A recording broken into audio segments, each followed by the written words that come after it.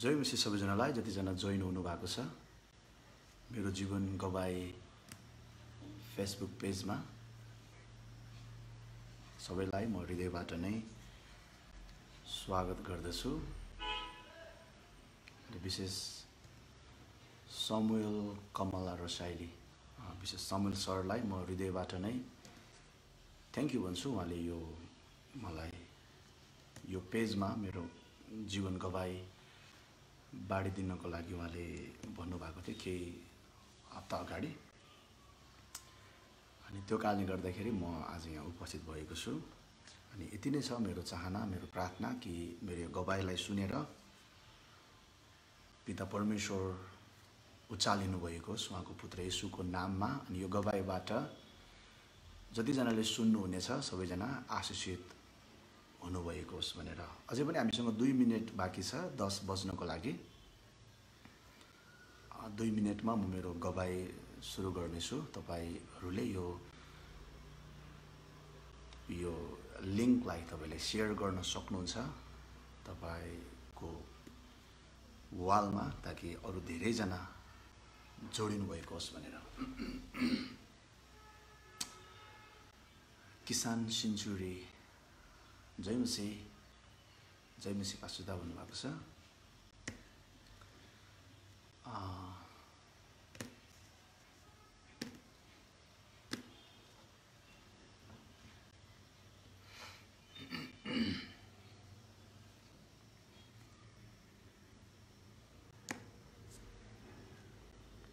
Okay, जतिजना हुनुहुन्छ तपाईलाई स्वागत छ। म एकछिनमा मेरो गवाई सुरु गर्नेछु। हामी केही समय हामी वेट गर्नेछौँ, अरू धेरैजना सायद आउनुहुन्छ होला।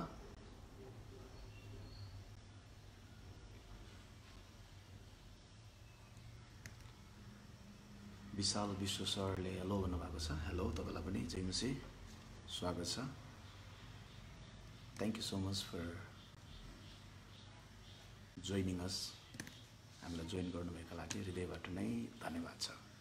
अलिकति लाइट टल्केको जस्तो मैले देखिरहेको छु।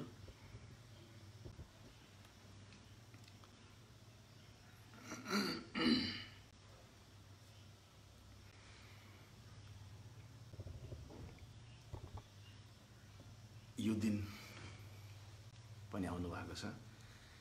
जय मसी, वेलकम छ।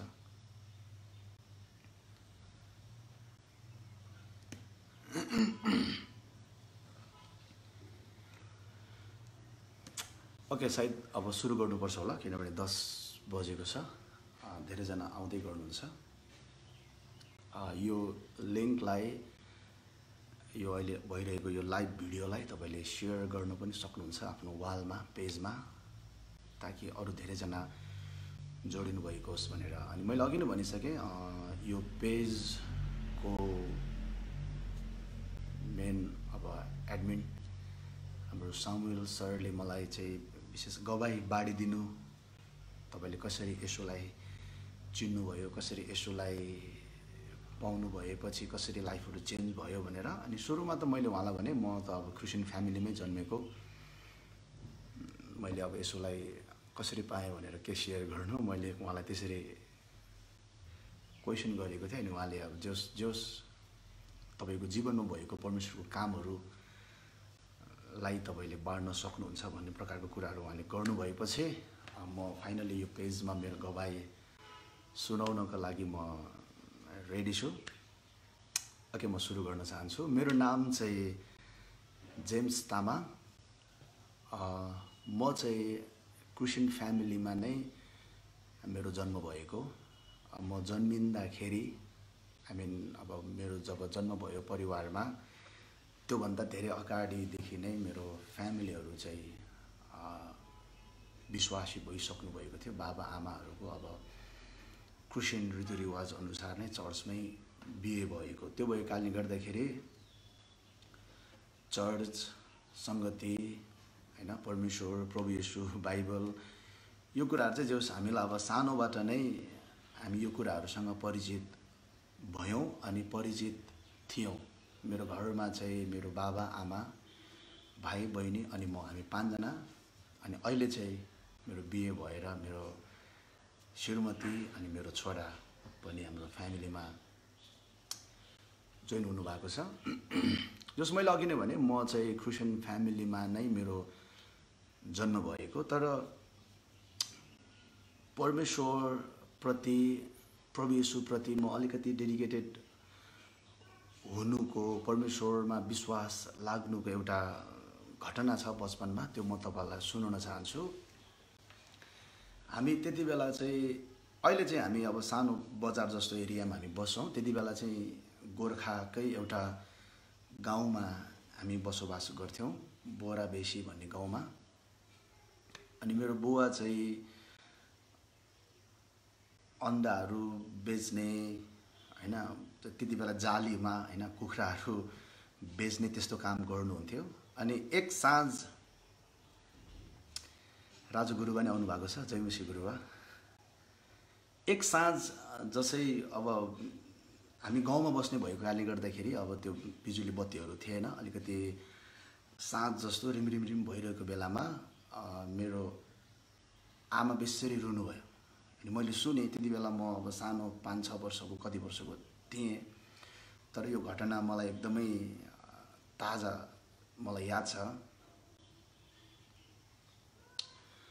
ओके, साउन्ड अलिकति राम्रो आएन भनेर हाम्रो एकजना प्रकाश सरले कमेन्ट गर्नुभएको छ। थाहा छैन साउन्ड अब कसरी मिलाउने हो। ओके, अहिले कस्तो भएको छ मलाई एकचोटि भनिदिनुहोस्, ताकि अब गवाईमा डिस्टर्ब नआओस् भनेर। ओके, सायद अब भयो होला। जुस मैले तपाईँलाई भन्दै थिएँ, त्यो घटना मेरो आमा बेसरी रुनुभयो एक्कासी। अनि त्यसपछि मैले हेर्दाखेरि चाहिँ त्यहाँनिर गएर अब हेर्दाखेरि आमाको काखमा बहिनी सुतिरहेको, मेरो बहिनी त्यति बेला झन् एकदमै सानो, मभन्दा 1.5 वर्ष सानो भाइ, त्यसपछि अझै केही उमेर सानो मेरो बहिनी चाहिँ अब सानो नै थियो। अनि आमाको काखमा बहिनी चाहिँ बेहोस अवस्थामा एकदमै त्यो सेतो आँखा पल्टाएर त्यो अवस्थामा थियो। अनि आमा चाहिँ बेसरी रोइरहेको। अनि हाम्रो त्यो अब गाउँ नै एक प्रकारले अब चर्चमा जाने क्रिस्चियन गाउँ भएको कारणले गर्दाखेरि गाउँमा हामीले अब छिमेकीहरूलाई आफन्तहरूलाई बतायौँ कि बहिनी यस्तो भएको छ भनेर। म त सानै थिएँ, त्यही पनि अब आमा बहिनी मसँग छोडेर आमा चाहिँ अब जानुभयो त्यहाँको चर्चको अगुवाहरू छिमेकीहरू बोलाउनको लागि। अनि सबैजना आउनुभयो।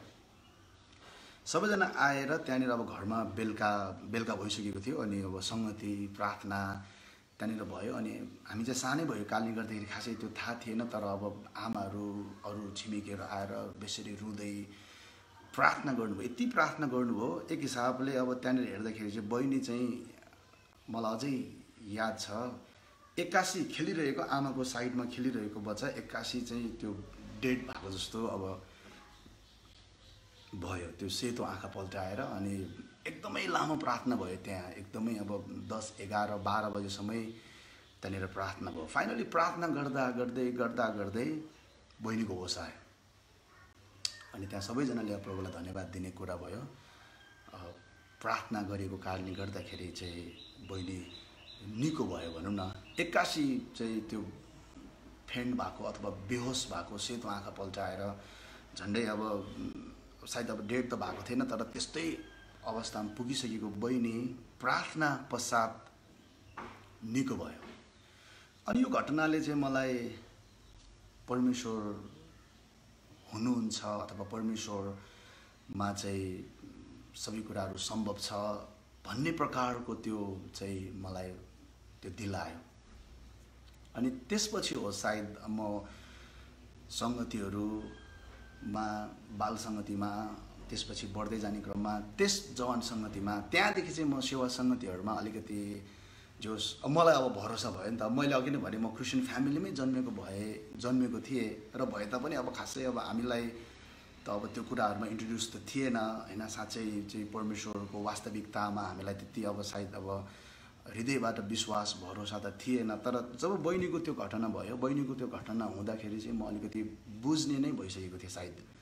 एक्ज्याक्ट मलाई उमेर त थाहा भएन, तर अब म अलिकति बुझ्ने भइसकेको थिएँ। अनि यो घटनाले चाहिँ मलाई सेवा सङ्गतिहरू खोज्न अथवा सेवा सङ्गतिहरू रेगुलर जान मलाई चाहिँ प्रेरणा दियो। त्यसपछि म त्यसरी बढ्न थालेँ। म बढ्ने क्रममा मलाई अझै पनि याद छ, म सानो हुँदाखेरि मैले भने म सेवा सङ्गति चाहिँ अब मैले खोज्ने भएँ, सेवा सङ्गति चाहिँ म जान थाल्ने भएँ। परमेश्वरमा चाहिँ मलाई हृदयबाट नै भरोसा आयो। तर मेरो जीवनमा एउटा त्यो सानो अवस्थादेखि नै, टिनेजरको अवस्थादेखि नै एउटा निराशाको कुरा चाहिँ के थियो भने म आफैलाई एकदमै काम नलाग्ने व्यक्ति सोच्थेँ। किनभने एक नम्बर चाहिँ म भकभकिएर बोल्थेँ। सानोमा मेरो भकभकिने बानी थियो। अनि घरमा मेरो निक नेम नै लेगा। तामाङ भाषामा लेगा भनेको चाहिँ जिब्रो अड्किने व्यक्तिलाई लेगा भन्छ। अब मलाई बाले आमाले होइन, अब आफन्तहरूले सधैँ होइन तर अब प्राय कहिलेकाहीँ यसो अब कामहरू बिगार्दाखेरि, रिस उठ्दाखेरि अथवा अरू विभिन्न कारणले बोलाउँदाखेरि मलाई लेगा भन्थे क्या। कति अब पछि साथीहरूले चाहिँ अब भकभके पनि भन्थ्यो, भाइ बहिनीले पनि भकभके भनेको मलाई अझै पनि याद छ। एक नम्बर म भकभके थिएँ, बोल्दाखेरि त्यो अड्किने, विशेष नयाँ मान्छेसँग, ठुलो मान्छेसँग चाहिँ झन् बोल्नै नसक्ने। 2 नम्बर मेरो चाहिँ यो स्वर म सानो हुँदादेखि नै ठुलो खालको थियो, एकदमै धोत्रो। बाल सङ्गतिहरूमा मैले गीत गाउने बित्तिकै सबैले मलाई हेर्ने फर्केर टल्ल, किनभने त्यो स्वर नमिलेर, भाका नमिलेर होइन, गाउन नआउने, नाच्न नआउने, बजाउन नआउने, मादल गिटारहरू। अनि त्यसपछि अब अभिनयहरू गर्न नआउने। अनि हामी सानो हुँदाखेरिको त्यति बेलाको चर्चको इन्भाइरोमेन्ट, चर्चको कल्चर चाहिँ अब गाउन नआउने, नाच्न नआउने, अब त्यो चाहिँ एक्टिङहरू गर्न नआउनेहरू चाहिँ युजलेस नै हुन्थ्यो। किनकि अब प्राय चर्चहरूमा होइन, अब गाउने कुराहरू, ट्यालेन्ट देखाउने कुराहरू, नाचगानको कुराहरू बढी हुन्थ्यो क्या त्यति बेला चाहिँ। युथ फेलोसिपहरू, अब कतै कतै प्रोग्रामहरू भयो भने अब त्यहाँ अब चाहिँ स्पेसल गानाको टाइम, अब डान्सको टाइम, त्यसपछि चाहिँ अब त्यो नाटकहरू देखाउने टाइम हुन्थ्यो। अनि मेरो साथीहरू चाहिँ सबै त्यो कुराहरूमा इन्भल्भ हुन्थ्यो होइन। कोही गाउनमा ट्यालेन्ट, कोही बजाउनमा ट्यालेन्ट होइन, कोही अब नाच्नमा ट्यालेन्ट, त्यो प्रकारको हुन्थ्यो। तर यो सबै कुराहरूबाट म चाहिँ एकदमै पछाडि थिएँ क्या। अनि त्यो कारणले गर्दाखेरि म घरिघरि मलाई स्टिल याद छ, मैले परमेश्वरसँग मैले यसरी पनि मैले भनेको छु, मलाई त्यो के बनाउनु भएको तपाईँले परमेश्वर भनेर होइन। अनि त्यो प्रकारको थियो। मैले आफैलाई चाहिँ खास म केही काम लाग्ने छैन भन्ने सोच्थेँ। त्यति बेला चाहिँ अब हाम्रो ठाउँमा चाहिँ चर्चमा जाने मान्छेहरू चाहिँ गाउन, नाच्न, गिटार बजाउन, यो कुराहरूमा चाहिँ ट्यालेन्ट हुन्थ्यो। अनि स्कुलहरूमा पनि चर्चमा जाने, चर्चमा बिलोङ गर्ने अब हाम्रै साथीहरूले, दाजुहरूले चाहिँ अब गिटारहरू बजाउने, अब अक्रिस्चियनहरूलाई चाहिँ बेसी हाम्रो ठाउँमा अक्रिस्चियनहरूलाई चाहिँ अब यो गाउन, बजाउन, गिटार, मादल बजाउन चाहिँ उनीहरू अलिक परै हुन्थ्यो। क्रिस्चियनहरू चाहिँ अलिकति अगाडि हुन्थ्यो। तर यसमा पनि म चाहिँ अब अक्रिस्चियनहरूभन्दा पनि पछाडि, त्यो कुराहरूमा न गाउन आउने, न बजाउन आउने होइन, न चाहिँ अब चाहिँ राम्रोसँग बोल्न आउने। अनि नाटकहरू देखाउँदाखेरि पनि अब कुनै सानोतिनो रोलहरूमा सायद अब मैले पनि गरेँ होला। तर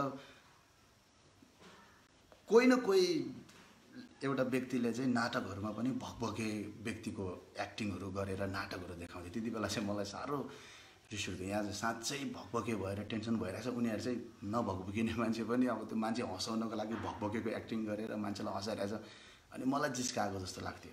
मैले भन्नु खोजेँ यो प्रकारको कुराहरूले चाहिँ मलाई घरिघरि होइन निराश तुल्याउँथ्यो। खास मलाई चाहिँ त्यो चर्चहरूमा फेरि वचनहरू पनि दान वरदानको कुरा बढी गर्थ्यो त्यति बेलामा होइन। दान वरदान हुन्छ, परमेश्वरले हरेकलाई दान वरदान दिनुभएको हुन्छ। अनि दान वरदान भनेको चाहिँ गाउने, बजाउने, नाच्ने, यो कुराहरूमा बढी फोकस हुन्थ्यो। अनि ममा चाहिँ केही दान वरदानै नभएको जस्तो फिल मलाई हुन्थ्यो। अनि यही क्रममा 2005 अथवा 2006 तिर होला, एक्ज्याक्ट मलाई डेट थाहा भएन, तर त्यति बेला म 14-15 वर्षको थिएँ। एउटा युथ क्याम्प भएको थियो 3 दिनको। अनि त्यहाँ हाम्रो चर्चबाट पनि त्यहाँ जाने भयो अनि त्यहाँ जाने क्रममा म पनि गएको थिएँ अनि त्यहाँ 3 जना स्पिकर वक्ताहरू हुनुहुन्थ्यो। यो घटना पनि म प्राय मेरो गवाईमा म जहिले पनि मिसाउने गर्छु किनकि एकदम इम्पोर्टेन्ट घटना छ। अनि त्यहाँ त्यो कन्फरेन्स एटेन्ड गर्न जाने बेलामा त्यो युथहरूको कन्फरेन्स भएको कारणले गर्दाखेरि 3 दिनको त्यो अलिक स्पेसल पनि थियो। एकदमै अब त्यहाँ सबै कुराहरू राम्रो थियो हैन। 3 जना स्पिकर एकदमै प्रभुको वचन हामीलाई अब मलाई अझै याद छ। हाम्रो काठमाडौँ बिने चर्चको पास्टर वीरबहादुर तामाङ, पास्टर मोसा तामाङ अनि पास्टर जोमेश तामाङ उहाँहरू 3 जना त्यहाँ एज ए स्पिकर आउनु भएको थियो। एकदमै अब त्यहाँ राम्रो थियो। तर अब एउटा कुरा चाहिँ म विशेष यहाँनिर जोड्न चाहन्छु। त्यहाँनिर एकजना स्पिकरले चाहिँ वचन बोल्ने क्रममा उहाँले आफ्नो गवाई बताउनु भयो। आफ्नो गवाई उहाँले बताउनु हुँदाखेरि चाहिँ उहाँलाई त्यो कन्फरेन्समा मैले फर्स्ट टाइम देखेको। अनि उहाँले वर्शिप पनि लिड गर्नु भएको थियो, गीतहरू पनि गाउनु भएको थियो। जवानहरूलाई त्यो प्रकारले उहाँले इन्करेज हैन, मोटिभेट, इन्स्पायर, उहाँ युथ स्पिकर। अनि म उहाँलाई देखेर खासमा अगाडि नै इन्स्पायर भइसकेको थिएँ। कस्तो हैन एक प्रकारको चाहिँ त्यो इन्स्पायर गर्ने प्रकारको पर्सनालिटी हैन। म उहाँलाई देखेर एक प्रकारले म पहिला नै म इन्स्पायर भइसकेको थिएँ। वाउ भन्ने टाइपको हैन। उहाँलाई देखेर सबैसँग बोल्ने, सबैलाई चाहिँ अब ठ्याप मार्ने हैन, इन्करेज गर्ने। म उहाँलाई देखेर पहिला नै म उहाँबाट वाउ कस्तो चाहिँ दामी मान्छे जस्तो मलाई लागिसकेको थियो मनमा। त्यो प्रकारको एउटा टच भइसकेको थियो। तर पछि उहाँले त्यो गवाई वचनको क्रममा उहाँले गवाई बाँड्दाखेरि उहाँले के भन्नुभयो भने सानोमा म एकदम भकभके थिएँ भन्नुभयो क्या। अनि त्यो भन्ने बित्तिकै म चाहिँ अब एकदमै चाहिँ चनाखो भएर उहाँलाई सुन्न थालेँ। अनि उहाँले गवाई बाँड्नुभयो, म एकदमै भकभकेर बोल्ने हैन, साथीहरूले चाहिँ ढुङ्गा हालेर बरु अलिक राम्रो बोली आउँछ होला भनेर उहाँलाई जिस्काउने कुराहरू एकदमै त्यो प्रकारले चाहिँ भकभकिएर अड्किएर बोल्नै नसक्ने व्यक्ति। पछि उहाँ इन्डियामा उहाँ बाइबल कलेज पढ्न जानुभयो। अनि बाइबल कलेज पढेर फर्किँदाखेरि पनि अब बाइबल कलेज पढेर आएको अब व्यक्तिहरूको अर्गनाइजमा त्यहाँ कतिवटा कन्फरेन्सहरू हुँदाखेरि उहाँको चाहना चाहिँ बोल्न नपरे हुन्थ्यो यो कन्फरेन्समा भन्ने थियो। तर उहाँले भन्नुभयो कि उहाँकै नाम चाहिँ त्यो स्पिकरमा धेरैचोटि सेसनहरूमा राखिदिनु भयो। अनि पछि उहाँ बोल्नको लागि जाँदाखेरि बोल्नै सक्नु भएन। उहाँले त्यो बोली अड्केर हैन, बोली भकभकिएर, बोली नफुटेर उहाँले बोल्नै सक्नु भएन। अनि सबै सेसनहरू उहाँको त्यसरी बोल्न नसकेर नै अब जसो उहाँले सिद्धाउनु भयो। तर पछि उहाँले घरमा आएपछि चाहिँ प्रार्थना गर्नुभयो परमेश्वरसँग, प्रभु तपाईँले यो बोली निको पारिदिनु भएन भने मैले कसरी चाहिँ तपाईँको काम गर्ने, कसरी तपाईँको सेवकाई गर्ने, यो प्रकारले उहाँले प्रार्थना गर्नुभयो। अनि पछि उहाँले गवाई बाँड्नुभयो। अनि त्यस पश्चात चाहिँ मेरो बोली राम्रो भयो, म राम्रोसँग बोल्न सक्ने भएँ, अहिले म एकदमै राम्रोसँग बोल्न सक्छु भनेर उहाँले गवाई दिनुभयो। उहाँले त्यो गवाई बाँड्दै गर्दाखेरि अब त्यहाँ मभन्दा धेरै ठुला व्यक्तिहरू त्यहाँ कन्फरेन्समा अब हुनुहुन्थ्यो। थाहा छैन अब उहाँको त्यो वचनले गवाईले कतिजनालाई अब छुनुभयो। तर मलाई चाहिँ त्यति बेला सायद परमेश्वरले नै अब उहाँ र मेरो त्यसरी भेट गराउनु भयो। सायद उहाँले हैन त्यो कुराहरू भन्दै गर्दाखेरि प्रभु चाहिँ मेरो हृदयमा बोल्नुभयो। अनि त्यो कन्फरेन्समा मैले डिसाइड गरेँ कि एक दिन म पनि यो व्यक्ति जस्तै उहाँ जस्तै परमेश्वरको वचन बोल्ने। त्यति बेला चाहिँ मेरो माइन्ड स्पेसली युथहरूको बिचमा म चाहिँ एउटा युथ प्रचारक बन्छु भनेर मैले त्यो कन्फरेन्समा त्यति नै खेर मैले डिसाइड गरेँ। किनकि अब भित्र मनमा मैले के सोचेको थिएँ भने म पनि प्रभुको काम गर्ने भएँ अथवा प्रभुको वचन बोल्ने भएँ भने चाहिँ मेरो पनि चाहिँ यो बोली यो अड्किने बोलीहरू सब हटेर जान्छ। अनि अर्को चाहिँ अब त्यति बेला हैन अब मेरो चाहिँ अब भोइस पछि म मान्छे ठुलो भएपछि चाहिँ भोइस र मान्छे मिल्यो। अहिले चाहिँ अब ठिकै पनि सुनिन्छ होला। त्यतिखेर चाहिँ म मान्छे चाहिँ सानो थिएँ, भोइस चाहिँ मेरो ठुलो नै थियो। जो पनि पहिलोचोटि भेट्दाखेरि म बोलेको सुनेको कि चाहिँ अब भकभकेको थाहा पाइहाल्थ्यो कि चाहिँ कत्रो स्वर भन्थ्यो क्या मलाई। प्रायः मान्छेले मलाई भन्ने चाहिँ भेट्नै बित्तिकै कत्रो स्वर भन्थ्यो क्या। अब आफन्तहरू कति ठुलो स्वर यो कुराले पनि मलाई निराश तुल्याउँथ्यो। अब जस प्रभुलाई महिमा। अब अहिले चाहिँ यो भोइस र अब मान्छे पनि ठुलो भएको कारणले गर्दाखेरि अब म्याच गरेको छ। सानोमा चाहिँ भोइस ठुलो मान्छे सानो। अब गीतहरू गाउने यो कुराहरूमा सायद हुँदैन। अनि मैले चाहिँ त्यहाँ डिसाइड नै गरेँ, ल ठिक छ अब चाहिँ म चाहिँ प्रभुको वचन बोल्ने व्यक्ति बन्छु भनेर मैले त्यहाँनिर डिसाइड गरेँ। त्यसपछि म झन् बढी सेवा सङ्गतिहरूमा, चर्चहरूमा बाइबल पढ्ने, बाइबल बुझ्ने, अरू किताबहरू पढ्ने, ट्रेनिङहरू एटेन्ड गर्ने, यो प्रकारले म चाहिँ बढ्दै जान थालेँ। पहिलाभन्दा अलिक बढी चाहिँ अब सङ्गतिहरू एटेन्ड गर्ने। अनि त्यो उमेरदेखि नै म चाहिँ विशेष अब सेवा सङ्गतिहरूमा भाग लिने, जिम्मेवारी वहन गर्दै म त्यसरी सेवाकायमा अगाडि बढ्न थालेँ। अनि यो क्रममा मैले एउटा कुरा मेरो लाइफमा के मैले चाहिँ अनुभव गरेँ भने मेरो भगभगिने बानी चाहिँ हटिसकेको थिएन, टोटल्ली हटिसकेको थिएन। तर चर्चभित्र कहिलेकाहीँ उभिएर केही कुराहरू भन्नु पर्दाखेरि, प्रार्थनाहरू गर्नु पर्दाखेरि हैन, चर्चको स्टेजमा उभिएर केही कुरा भन्दाखेरि चाहिँ म नअड्किने भएँ। अनि यो चाहिँ मलाई अलिकति अचम्म पनि लाग्यो। अब बाहिर हैन, विशेष अब नयाँ मान्छेहरूसँग फोनमा बोल्दाखेरि, नयाँ मान्छेहरूसँग भेटेर बोल्दाखेरि, ठुलो मान्छेहरूसँग त्यो प्रकारको कहिलेकाहीँ साथीहरूसँग बोल्दाखेरि पनि अड्किने, यो प्रकारको मेरो जीवनमा चाहिँ थियो। तर चर्चभित्र बोल्दाखेरि चाहिँ बोली सरर भएको जस्तो मैले अनुभव गरेँ। अनि मैले अलिक बढी फोकस पनि त्यही कुरालाई दिएँ। अनि म चर्चभित्रको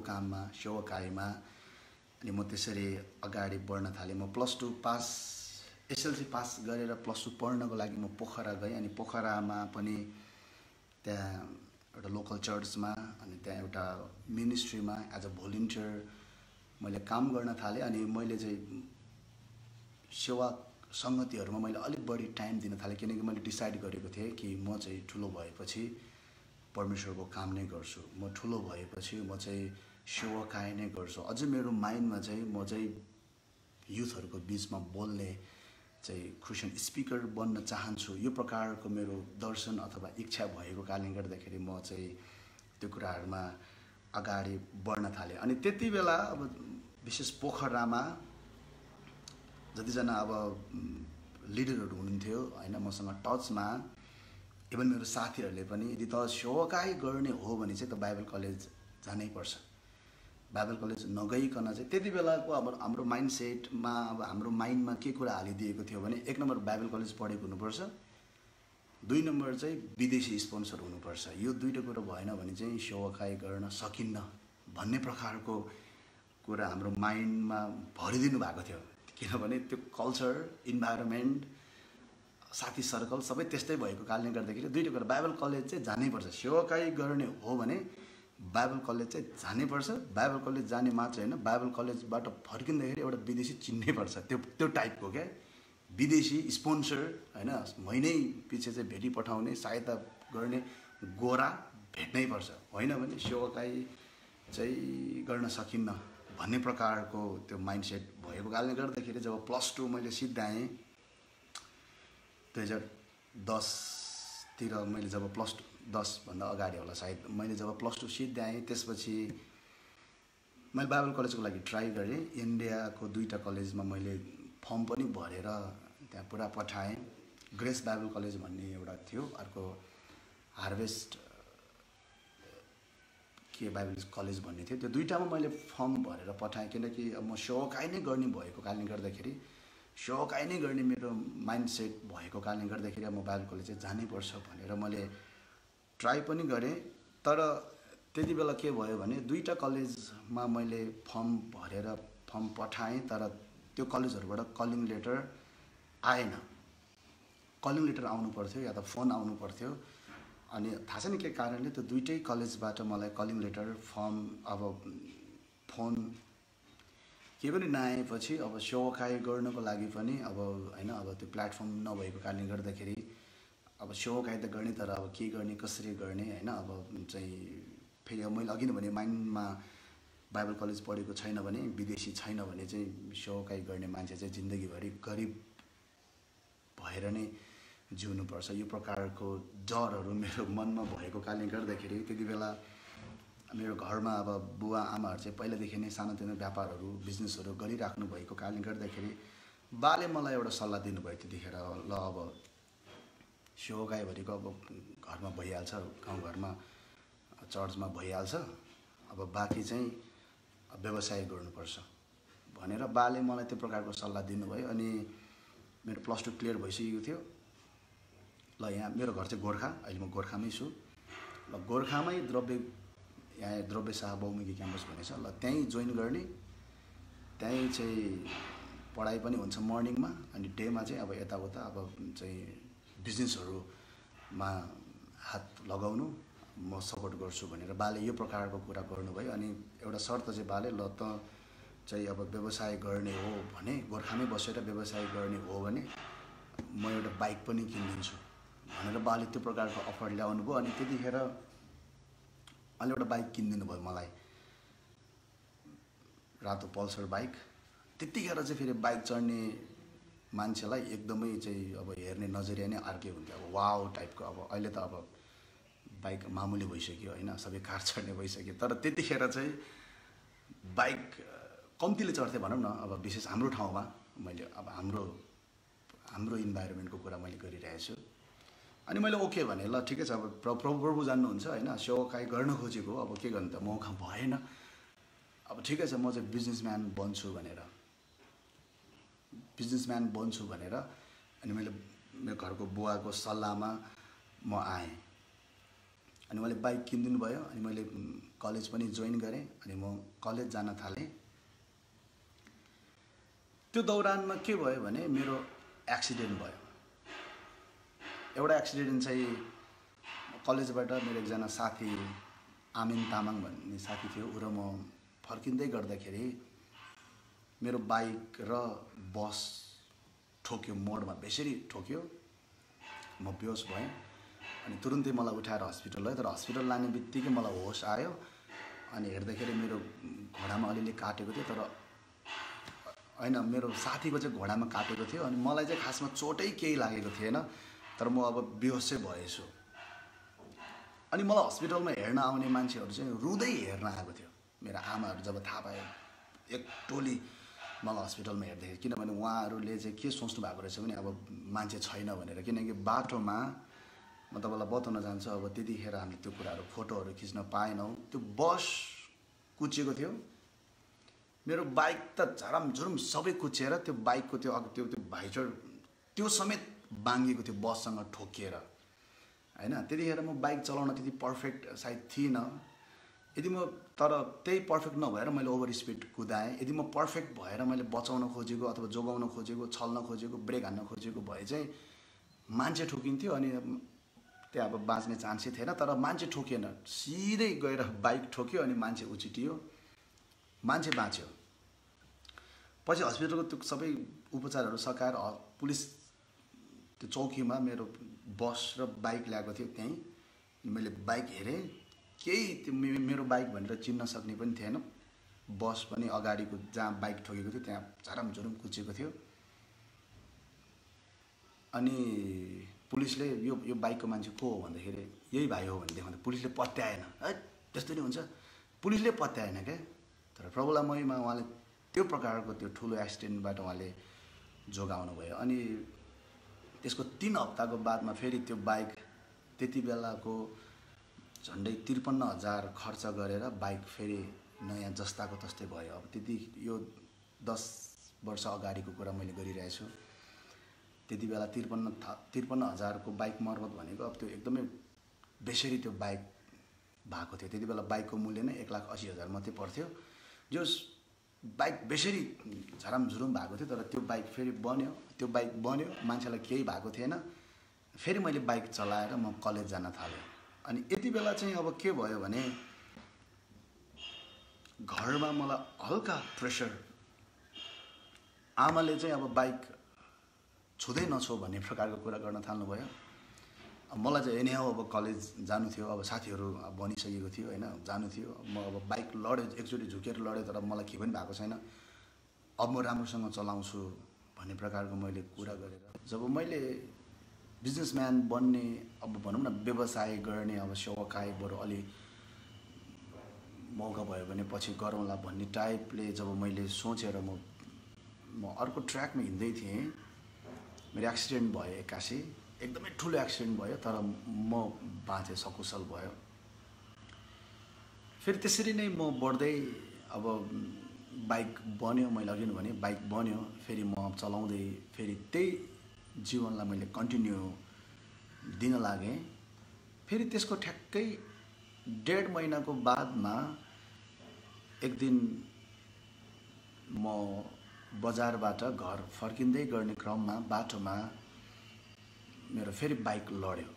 पहिला चाहिँ म बससँग ठोकेको थिएँ, सेकेन्ड टाइम चाहिँ के पनि थिएन, तर बाटोमा मैले चाहिँ एउटा सानो बच्चाले बल हान्दै गरेको मैले देखेँ अनि मैले झ्याप्प ब्रेक हान्दाखेरि म बाइक लडेछु। अनि मैले आँखा खोल्दाखेरि बिहान भइसकेको थियो, 6 बजे। म काठमाडौँको पाटन हस्पिटलमा म थिएँ। त्यो प्रकारको। अनि पछि मैले घर फर्केर घरमा कुराहरू बुझ्दाखेरि म रातभरि म चाहिँ पागल जस्तो भएको रहेछु, एकदमै। त्यो बोलेको बोले तर मलाई केही थाहा छैन, म बोलेको भनेर मलाई केही पनि थाहा छैन। तर म लडेँ। मैले आँखा खोल्दाखेरि म चाहिँ काठमाडौँ हस्पिटलमा थिएँ, तर पछि मैले घर आएर बुझ्दाखेरि चाहिँ रातभरि म बरबराएको रहेछु, यो बोलेको बोले, यो यताउता बोलेको बोले। अनि मान्छेहरूले चाहिँ मलाई यो पागल भयो, अब यो बाइकबाट यसको टाउको ठोक्यो, यो पागल भयो भन्ने टाइपको कुरा गरेको रहेछ। तर प्रभुलाई महिमा, म काठमाडौँबाट मेरो आँखा खोल्दाखेरि मेरो यहाँनिरको मेरो हड्डी चाहिँ मेरो भाँचिएको थियो, अरू सबै ठिक थियो। यहाँको हड्डी अहिले पनि यसरी चाहिँ बाङ्गो जोडिएको छ। अनि त्यसपछि मैले 1.5 महिनासम्म यो हात यसरी बाँधेर म हिँडेँ। त्यसपछि चाहिँ मेरो लाइफमा यति चाहिँ नरमाइलो क्षण हुन लाग्यो। आमा चाहिँ अब बढी चिन्ता गर्ने, हैन, यसले फेरि चाहिँ अब हात निको भएपछि बाइक चलाउँछ, अब यो चाहिँ बाइक घरिघरि एक्सिडेन्ट भइरहेछ।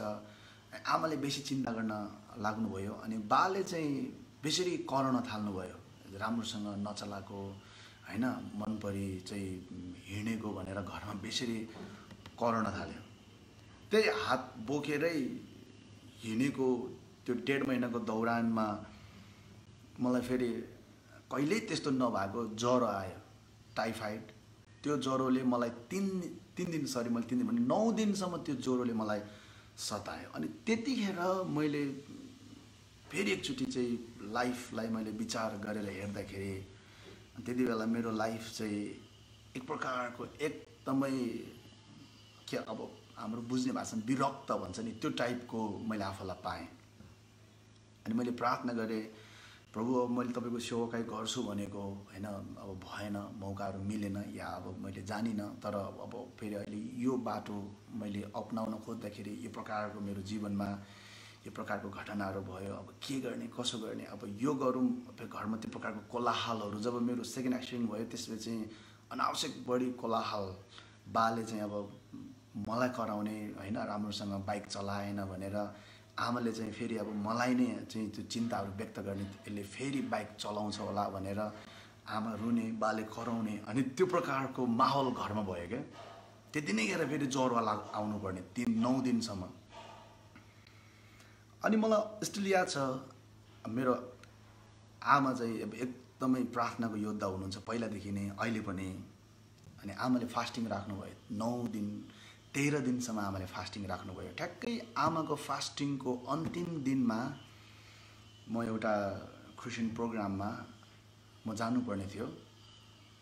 त्यहाँ मेरो बहिनी तालिम लिइरहेको थियो अनि बहिनीको ग्रेजुएसन थियो त्यो अन्तिम दिनमा। अनि को जाने, बहिनी लिनलाई घरबाट कोही न कोही जानुपर्ने। अनि म गएँ त्यहाँ बहिनीलाई रिसिभ गर्नको लागि। अनि त्यतिखेर यसलाई म, हैन, अब मिराकल नै भन्छु, प्रभुको चाहिँ अब अनुग्रह नै भन्छु कि मैले होम तामाङ, उहाँ मेरो अब मामा पनि पढ्नुहुन्छ। म पोखरा हुँदाखेरि मैले 2 वर्ष एउटा सेवाकाईमा मैले एज अ भोलिन्टियर काम गरेको थिएँ, उहाँकै मिनिस्ट्रीमा, यङ लाइफ नेपाल। अनि उहाँ पनि त्यहाँ आउनु भएको रहेछ। अनि उहाँ र मेरो भेट भयो। मैले जयमसी मामा भने, उहाँले जयमसी भान्जा भन्नुभयो। पहिलो बात, कन्भर्सेसनको पहिलो कुरा नै उहाँले के भन्नुभयो भने, हामीलाई स्टाफ चाहिएको छ, तिमी पोखरा आउने हो भनेर उहाँले मलाई फेरि यसरी अफर गर्नुभयो। अनि उहाँलाई थाहा थिएन म कस्तो अवस्थाबाट भएर गइरहेको छु भनेर। सेवाकाई गर्ने कि बिजनेस गर्ने यो प्रकारको कन्फ्युजनबाट होइन अब चाहिँ म त्यसरी जुधिरहेको थिएँ एकदमै त्यो प्रकारको म त्यो टेन्सनमा म जिरहेको थिएँ अनि उहाँले पोखरा आउने हो भन्ने बित्तिकै मैले हुन्छ म पोखरा आउँछु भनेर मैले उहाँलाई वर्ड दिएँ अनि एक हप्तामा अनि म गोर्खा छोडेर म पोखरा गएँ अनि पोखरामा उहाँसँग मेरो 3 वर्षको कन्ट्र्याक्ट थियो एज ए स्टाफ उहाँको सेवाकाईमा काम गर्ने अनि मैले त्यसपछि डिसाइड गरेँ अब चाहिँ यो जीवन जस्तो सुकै होला म प्रभुलाई नै दिन्छु जिन्दगीभरि म उहाँकै काम गर्छु भनेर म अनि पोखरा आएँ अनि 3 वर्ष मैले यङ लाइफ नेपालमा अनि पोखरामा रहेको एउटा चर्च पोखरा विनय मण्डलीमा मैले एकदमै एक्टिभली एकदमै अब डेडिकेटेड भएर अनि मैले चाहिँ प्रभुको काम गर्न थालेँ तर हैन मैले चाहिँ अब चाहिँ आफ्नो लाइफ प्रभुको काममा समर्पित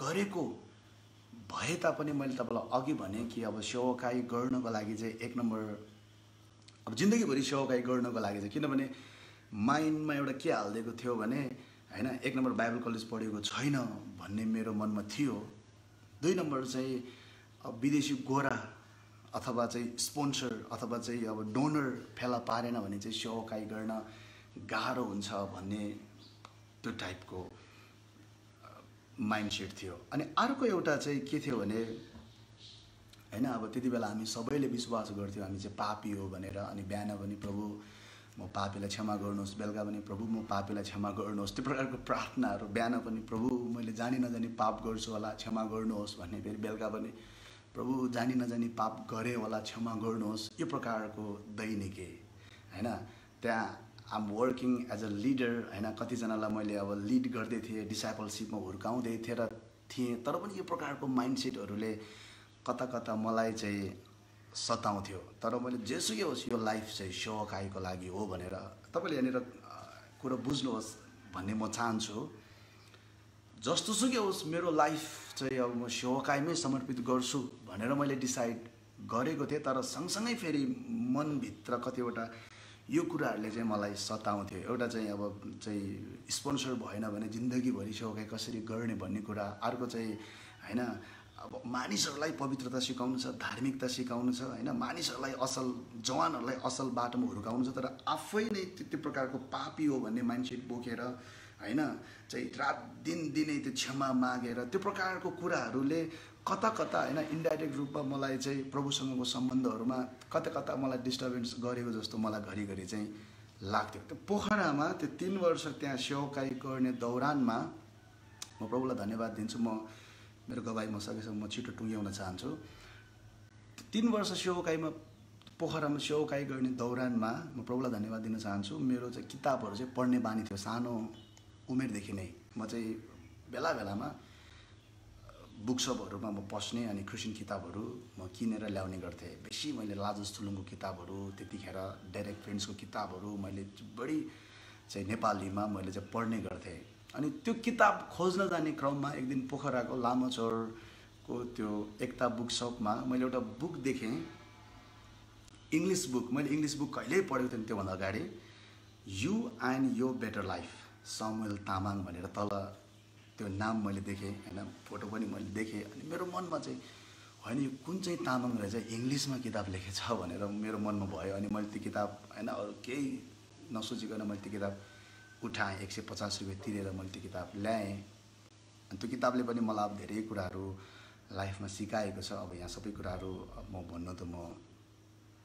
भ्याउँदिनँ अनि पछि उहाँसँग त्यो किताब पढे पश्चात मैले त्यो किताबको अथर समुएल तामाङसँग मैले फेसबुकमा एड गरेर त्यो किताबको ब्लेसिङहरू मैले उहाँलाई सुनाएँ यो किताब पढेर म चाहिँ यसरी आशीषित भएँ भनेर अनि मैले जानकारी पाएँ उहाँको नेक्स्ट बुक पनि आएको छ भनेर अनुग्रह भन्ने बुक अनि मैले त्यो किताब पनि पढेँ अनि त्यो किताब एकदमै मलाई चाहिँ डिफ्रेन्ट लाग्यो नौलो लाग्यो आशीषित लाग्यो हैन हामी पापी हो भन्ने कुरा विश्वास गर्थ्यौँ त्यो किताबमा चाहिँ हामी धर्मी हो भन्ने कुराहरू हैन चाहिँ हामी चाहिँ रात दिन व्यवस्था पालना गर्नको लागि चाहिँ बल गर्ने तर त्यो किताबमा चाहिँ यीशुले व्यवस्था पुरा गरिसक्नु भएको छ हैन हामी चाहिँ अब ग्रेसले यो कुराहरू म तपाईलाई बताउन चाहन्छु एकदमै त्यति बेलामै 2012 को कुरा गर्दैछु म 12-13 को कुरा गर्दैछु म नेपाली क्रिस्चियन जगतमा त्यो कुराहरू एकदमै त्यतिखेर नयाँ थियो, नौलो थियो। अनि मलाई त्यो प्रकार त्यो किताबले मलाई एकदमै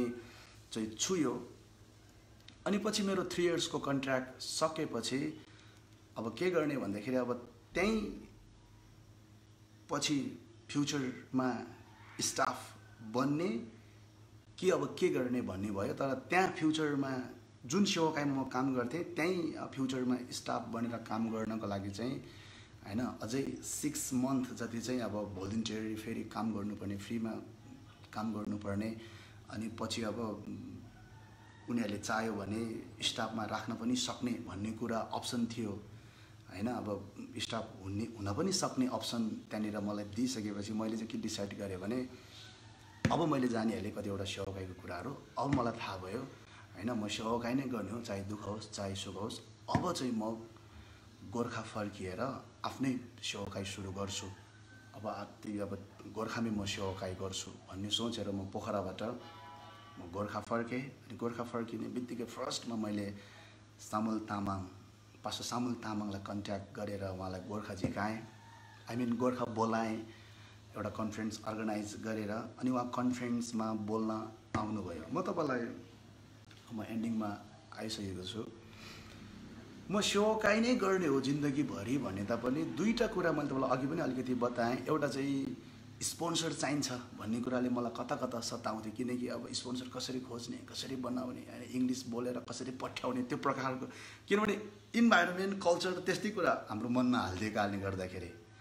अर्को चाहिँ म लिडर हैन, म जवान अगुवा, कतिलाई सिकाउनु पर्ने, तर पापी मेन्टालिटी बोकेर, पापी स्वभाव बोकेर दिनरात क्षमा मागेर हैन, अब गल्ती गर्दै क्षमा माग्दै, गल्ती गर्दै क्षमा माग्दै यो जीवनबाट म वाक्क भएको थिएँ साँच्चै भनौँ भने हैन। अब डिटेलमा तपाईँलाई कतिवटा कुराहरू म यहाँ अब भन्न सक्दिनँ, तर त्यो पापी मेन्टालिटी बोकेर क्षमा माग्दै हैन, फेरि चाहिँ पाप गर्दै हैन, अब त्यो पाप गरे पनि नगरे पनि पापी मेन्टालिटी बोकेर सेवाकाई गर्न चाहिँ प्रभुसँगको सम्बन्धमा त्यति खुला चाहिँ मैले आफूलाई कतिचोटि पाएको थिएन। तर सेवाकाई चाहिँ गर्ने हो भन्ने टाइपको हुन्थ्यो। जब पास्टर सामुल तामाङ गोर्खामा आएर उहाँले कन्फरेन्स गर्नुभयो, यो दुईवटा क्वेसन मैले उहाँलाई सोधेको थिएन, यो दुईवटा मेरो मनको लडाइँ मैले उहाँलाई बताएको थिइनँ। तर उहाँले यो दुईवटा कुराको एन्सर उहाँले मलाई बताइदिनु भयो। एउटा चाहिँ उहाँले के भन्नुभयो भने त्यति बेला उहाँले मलाई जेम्स भाइ भन्नुहुन्थ्यो। अहिले चाहिँ मैले उहाँलाई मेरो मेन्टर चुनेको छु, किनकि प्रभुले नै मलाई त्यसरी अगुवाई गर्नुभएको कारणले गर्दाखेरि उहाँले मलाई भन्नुभयो, जेम्स भाइ जीवनमा कहिले पनि मान्छेलाई तिम्रो स्पोन्सर नबनाउनु, यसु नै तिम्रो स्पोन्सर हुनुहुन्छ, यसुलाई स्पोन्सर बनाउनु, तिम्रो जीवनमा कहिल्यै केही कुराको अभाव हुँदैन, खालि माथि यसुलाई हेर्नु, यसुलाई तिम्रो स्पोन्सर बनाउनु भन्नुभयो। अनि अर्को चाहिँ उहाँको 2 दिनको कन्फरेन्सको दौरानमा उहाँले क्लियर पारिदिनु भयो, हामी चाहिँ 100% धर्मी छौँ भनेर। हामी ख्रिस्टभन्दा बाहिर अब पापी ख्रिस्टमा भइसकेपछि, ख्रिस्टमा जब हामी आयौँ, ख्रिस्टको कारणले गर्दाखेरि हामी टोटली हामी न्यू क्रिएसन भएका छौँ, हामी धर्मी भएका छौँ, हामी ख्रिस्टमा परमेश्वरको धार्मिकता भएका छौँ। यो वचनले मेरो हृदयमा शान्ति ल्यायो। प्लस उहाँसँग भेट्ने क्रममा उहाँले जब यसोलाई स्पोन्सर बनाउनु भन्ने कुरा उहाँले गर्नुभयो, यो दुईवटा कुराले मलाई हृदयमा साँच्चीकै शान्ति दियो। अनि त्यसपछि चाहिँ मैले पहिल्यै आफूलाई म जिन्दगीभरि म अरू केही होइन, म सेवाकाई नै गर्ने भनेर अब डिसाइड गरिसकेको थिएँ। तर यो दुईवटा कुराले चाहिँ मलाई पुस गर्यो सेवाकाईको लागि। अब चाहिँ प्रभुमा भरोसा गरेर चाहिँ धार्मिक मेन्टालिटी बोकेर चाहिँ उहाँको राज्यमा अगाडि बढ्नको लागि। अनि मैले उहाँलाई त्यो 2014 को अक्टोबरमा थियो, 2015 पश्चात हाम्रो भेटघाटहरू बाक्लिन थाल्यो, हामी एकअर्कालाई चिन्न थाल्यौँ। अनि मैले उहाँलाई मेरो मेन्टर चुज गरेँ। अनि उहाँकै हातबाट 2016 को नोभेम्बर 8 मा म पास्टर अभिषेक पनि भएँ। अनि त्यसपछि म अहिले यसरी चाहिँ उहाँकै एपोस्टल सामुल तामाङको अधीनमा बसेर म मेरो आफ्नो काम सेवाकाई म गरिरहेछु। ख्रिस्टको अनुग्रहको सुसमाचार प्रचार गर्दै अहिले हाम्रो युट्युब छ, हाम्रो चर्चको नाम चाहिँ मिलाप क्रिएसन सेन्टर, अनि सेवाकाईको नाम चाहिँ मिलाप क्रिएसन मिनिस्ट्रिज। अनि बुकहरू पनि म लेख्ने गर्छु, युट्युबबाट परमेश्वरको वचनहरू म प्रचार गर्ने गर्छु। अनि यसरी नै म अहिले चाहिँ सेवाकायमा म अगाडि बढ्दैछु। पहिला म स्टाफ भएर काम गर्दाखेरि हैन कति मेरो अब निश्चित स्यालेरीहरू आउँथ्यो र भए तापनि हैन त्यो भए फाइनेन्सियली त्यो भए तापनि कतिवटा अभावै हुन्थ्यो। तर पछि जब मैले चाहिँ ग्रेस थाहा पाएँ, फेथ थाहा पाएँ, यीशुको अनुग्रह थाहा पाएँ हैन, विश्वासले त्यो ग्रेसलाई ब्लेसिङलाई रिसिभ गर्दै जिउने कुरा मैले थाहा पाएँ अनि यो कुराहरू मैले प्रचार गर्न थालेँ अनि मैले मेरो जीवनमा साँच्चै प्रभुको अनुग्रह देखेको छु। प्रभुको बोलावट उहाँले दिनुभयो, बोलावट मात्रै उहाँले दिनुभएन, सबै प्रोभिजनहरू पनि उहाँले टक टक टक टक लाइफमा एकदमै ब्लेसिङ उहाँले छरिराख्नु भएको छ। मैले यहाँनिर भन्न खोजेको म एकदमै ब्लेसेड लाइफ जिइरहेको छु। जब मैले चाहिँ अब त्यो सानो त्योदेखिले सेवाकाई गर्ने अब डिसिजन मेरो विभिन्न कारणहरूले गर्दाखेरि मैले लिएँ, तर कतिजना चाहिँ अब मैले देख्थेँ कि सेवाकाई गर्ने मान्छे, प्रभुको काम गर्ने मान्छे चाहिँ हैन गरिब हुन्छ अथवा अभावमा जिउनुपर्छ। यो कारणले गर्दाखेरि धेरैजनाले सेवाकाईबाट हात झिकेको मैले देखेको छु। तर आज म तपाईँलाई यो बताउन चाहन्छु, यदि प्रभुले दर्शन दिनुभएको हो भने प्रभुले नै सबै कुराहरू जुटाउनु पनि हुन्छ, पुर्याउनु पनि हुन्छ। अनि यति नै भन्न चाहन्छु, मेरो गवाई यति नै छ। आज म as a pastor, as a preacher प्रभुको काम म गर्दैछु अनि म जे गर्दैछु म एकदमै खुसी छु अनि म जे गर्दैछु यो मलाई मनपर्छ। जस मैले मेरो लाइफमा अब यो चाहिँ मैले सर मेरो जीवन घटनाक्रम मात्रै बताएँ, अझ धेरै कुराहरू छ। म मेरो गवाईलाई म यहाँनिर यति नै राख्न चाहन्छु। मलाई यो मौका दिनुभएको लागि विशेष सामुएल रसाइली सरलाई म हृदयबाट नै धन्यवाद भन्छु। अनि जतिजनाले हेरिदिनु भयो, सुनिदिनु भयो, सबैलाई म धन्यवाद भन्न चाहन्छु अनि तपाईँहरूबाट बिदा चाहन्छु। जय मसीह।